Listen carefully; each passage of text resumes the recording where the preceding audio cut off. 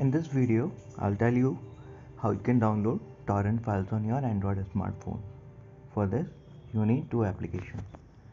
One LibreTorrent, which is installed and set up, and other is basically a Chrome browser. So you will navigate this website known as Snowfl, snowfl.com. Okay. So then you can search for your desired file. Like I want the top files of the month. So I will apply a filter by month and then click on the search button. So it will give me the top file of the month, and I can also filter it further through the search. So it has given me a few files. For like I want to download House of the Dragons, I can just click on this torrent and it will load up the LibreTorrent download page, and it is asking me to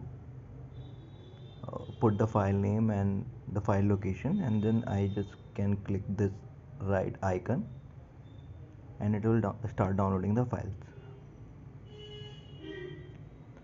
You can open LibreTorrent and check if the downloading has begun. Here the download exists. Let's check LibreTorrent. So it is downloading the file. The one thing to note is that you have to pause the download after it is downloaded. Like if it downloaded 100%, you have to pause the file, otherwise it will keep on seeding. That is how the torrent works. Okay, so that is how you can search for any files in Snowfl and download it through some torrent client.